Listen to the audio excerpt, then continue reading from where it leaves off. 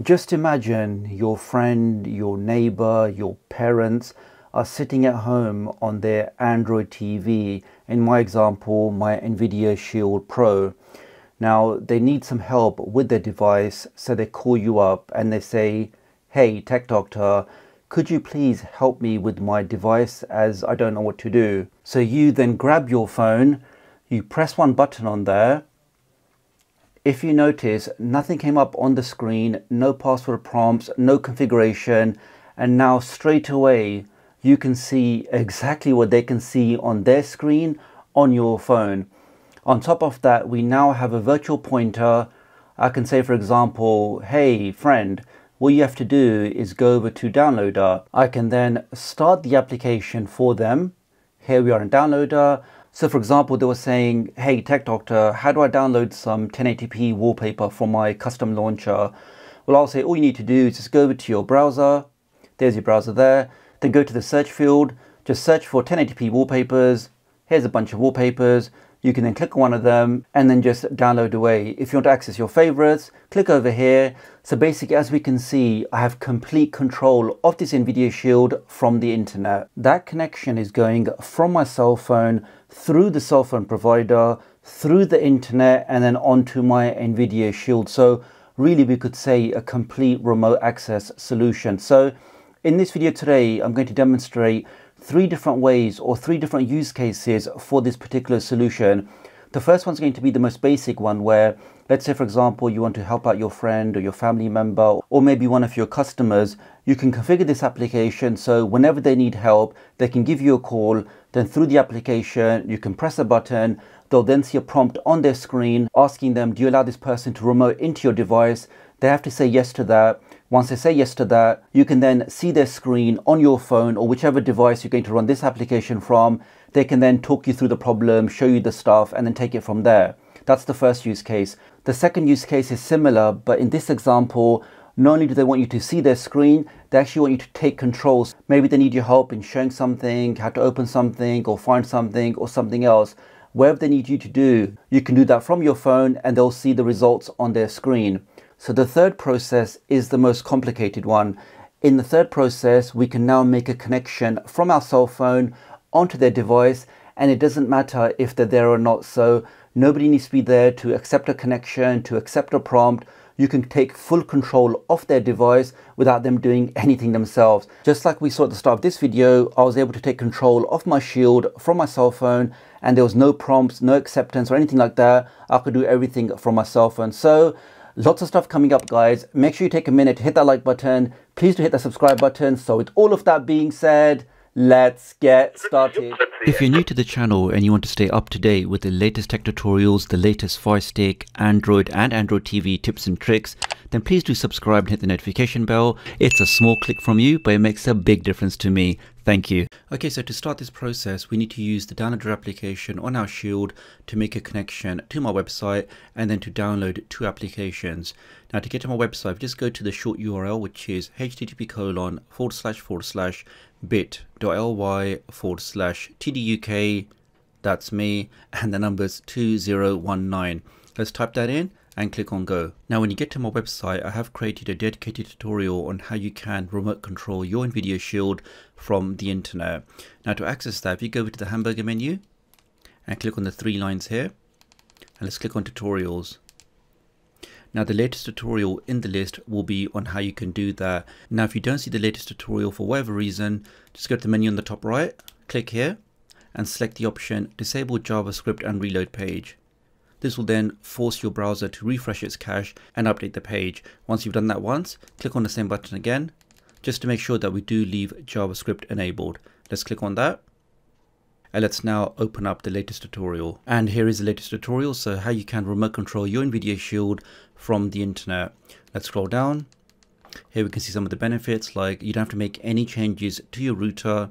Now just on that, I actually made a video on this about a year ago, and in that video I used the SCR CPY program or application to make a connection via ADB, and although it did work, it did require multiple commands, and it also required us to make a change on our router to allow that inbound connection. With this process, No changes to your router are needed. All of this will work automatically once you have configured it properly. Okay, let's scroll down, and here is a step-by-step guide on what we need to install. Near the bottom here, we should see the 2 applications. So here's the first application. Let's click on that. Give that a second. Let's scroll down and click on the green download button. So that's the first thing we've installed today. Let's click on install. Let's click on done. Let's press the back button on the remote. And now let's install the plugin, which is this thing down here. Let's click on that, scroll down and click on the green download button and click on install.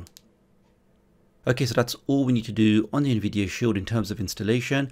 Let me now jump over to my Shield and I'll talk you through the setup process. Now, let me just take this opportunity to say a massive thanks to all of the new members of my channel. Your support really does mean a lot.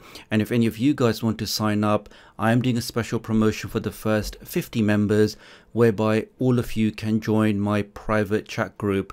And in this chat group, we can talk about stuff, we can provide support to each other, and we can even share our APKs. So some of those applications, some of those toolboxes I'm working on, you guys can get early access to them. So if that sounds of interest to you, do have a look out for the join button. Thank you.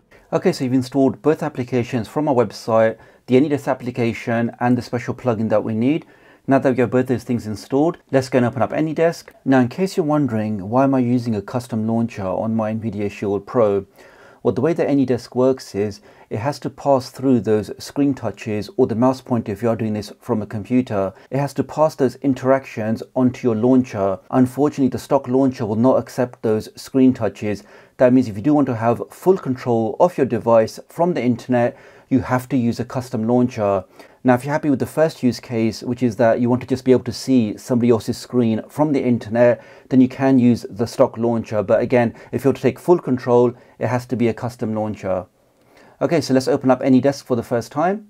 Let's click on OK, and we can see that you get the warning about the plugin activation. Let's click on OK. Let's ignore that message there. Let's press the back button on the remote. Let's go over to settings.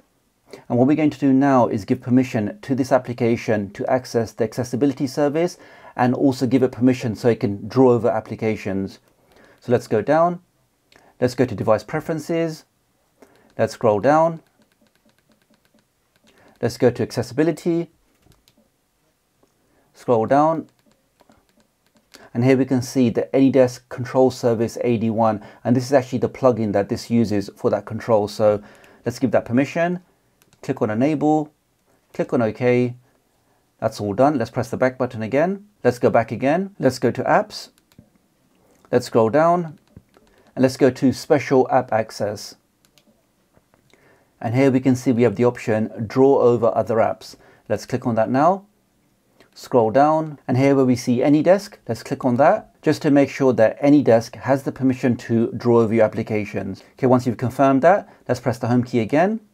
Let's go back to AnyDesk. Let's click on Don't Show again. Let's click on OK. Let's just click through the tutorial. Okay, and here we are. Now straight away we can see this is the special address, your custom address for your particular device. And this is the address that we need to type in onto our cell phone or onto our PC or wherever else we've installed the AnyDesk application to make that connection. Now in case you're wondering, what's this tile over here?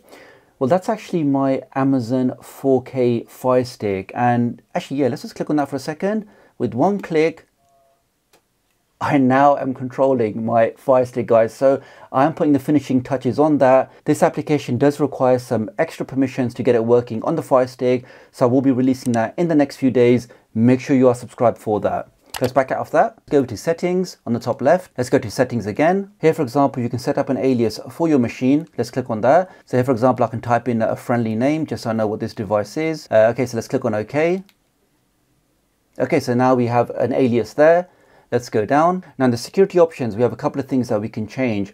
Now, if you are going for the second option, which is you want to help out somebody or maybe one of your customers, but they're always going to be there when you take control, then you can leave these as default. And what that basically means is they need to open up the AnyDesk application for you to make that inbound connection. If this application is not open, then you cannot make that connection. So this again goes back to, do you want to have the second use case or the third use case?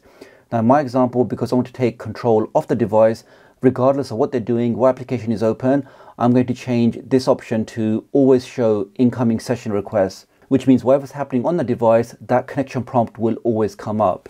Now, if I want to have unattended access, which means it requires nobody to be there, whatever's happening on the device, I can just take over. We need to enable this option. Let's do that now. And we now need to set a password. Now, if you are doing this for your customers or for your family, I do recommend using a complex password. Now, in my example, I'm just going to go for an easy one. Okay, let's click on go. And we can now see unattended access is now enabled. Let's scroll down. Now we'll see the input mode from my cell phone in just a second. But for example, you can specify whether you want to use a mouse mode or touchpad mode. And you will see in certain situations, certain modes do work better than others. But for now, let's leave that as default. Now in the display options, you can specify whether you want the best quality audio video, whether you're going for balance, or just optimize reaction time. Now, if you're going to be doing this from another country or from another state or from another part of the world, if you want the best possible performance, I would select the last option, which is optimize reaction time. Let's leave that as is. Now, if you want your friend or family member or customer to see a remote cursor, which means as you move the mouse on your cell phone, they'll see it on their screen as well, you can enable that option. But let's leave that as is. Now, the rest of these options we can leave as blank. So let's back out of that now. Okay, so here we have a code. We have my address here. Let me now grab my cell phone. Okay, so here is my cell phone. Let me start the anydesk application. Okay, so it's now asking us for a remote address. So let's type this thing in now. So I'm going to be typing in tdoctoruk Shield 01. I'm now going to do the @ sign and then type in AD. Let's click on connect. And here we can just see now we get an authorization asking us, do you wish to allow this connection? Now you're wondering, why do we see the security warning even though we have configured unattended access? Well, the reason for that is I've not actually entered in the unattended password. So if I don't enter in that password, somebody will have to be on the other side, click on I'm aware of the risks, click on don't show this warning again, and click on accept. Click on accept, and there we are, guys. We can see on my screen now, I'm able to see the Nvidia Shield screen. But let's do that again now, but this time let's do completely unattended. So let's close the connection. Okay, that's now being closed. Let's make the connection again, but this time I'm not going to do anything on the screen here. We can ignore this. I'm just going to enter in my password for unattended access. So let me type that in now. So imagine nobody's actually seeing the screen. Click on OK, and we can see we do get the option log in automatically, but let's leave that as is for now. Click on OK. And there we are, guys. So I didn't have to wait for them to click on accept or allow. As soon as I typed in the password, it was able to take control. Now let's do the last test where I'm not actually going to type in any password. So this time let's back out of this application. Let's once again click on tdoctoruk Shield. Now I'm going to type in the password, but this time I'm going to check on the box which says log me automatically in from now on. Click on OK. We have full control. I can now do this. For example, I can move things around. As we can see, I can say, hey, let's start YouTube. Here's YouTube. That's all working fine. But as we saw, guys, I did actually type in that password. So let me now see if I can connect in with actually typing in that password. So let's disconnect from here. We're now disconnected. So let's say, for example, your friend, your customer, your neighbor, was using their device and they call you up and they say, hey, I want to watch some great stuff on YouTube. How do I search YouTube? You get your phone, you find the Shield on there, you click on that, no passwords, no prompts, you instantly see their screen. You tell them that, hey, all you need to do is go over to search. They go to search and then tell them that, oh, for example, there's a guy called tdoctoruk. You click on him, and there's his channels. So just like that, you've taken complete control from the internet. You can click on things for him, you can open things up for him, and you have complete control of his device wherever you are. So definitely do give a thumbs up for that, guys. Okay, let's back out of that. Now, as I mentioned at the start of this video, in certain scenarios, you will see that having a virtual pointer, click on this menu option here, go to the mouse, and let's go for virtual pointer. So we can see, we now see a pointer on the screen. For example, if I open up Downloader,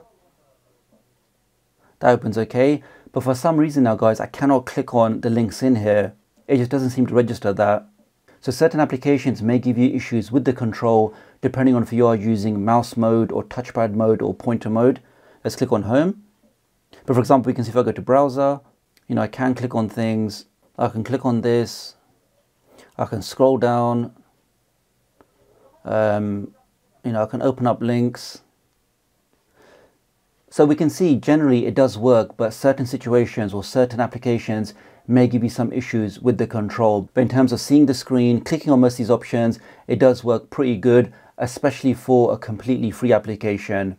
So that's all for this video, guys. Many thanks for watching. So many of you are asking for a process on how we can fully remote control our Android TV device from the internet. So I do hope you like this video, guys. And of course, I haven't forgotten about my Fire Stick users. I'm putting the finishing touches on this application for your device. It will require some modification to give it some extra permission, but that video should be out in the next few days. So make sure you are subscribed for that. So once again, many thanks for your support. Many thanks for your likes and shares. And I'll hopefully catch up with you guys real soon. Thanks.